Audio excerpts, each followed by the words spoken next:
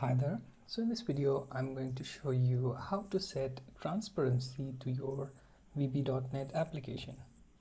So open your VB.NET Windows Form application and head over to Properties box and then click on Events. Here you have to find Load Event and then choose form1.load.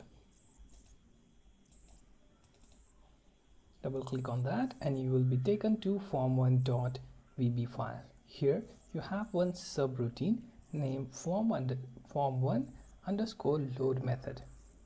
Here you have to type me.transparency key equals to color.white, and on next line type me.backcolor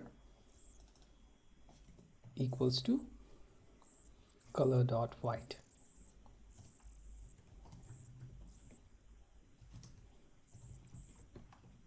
Okay, save this and come back to your form design and click on Start button. And here you see your window is transparent. Okay, you can see through it completely.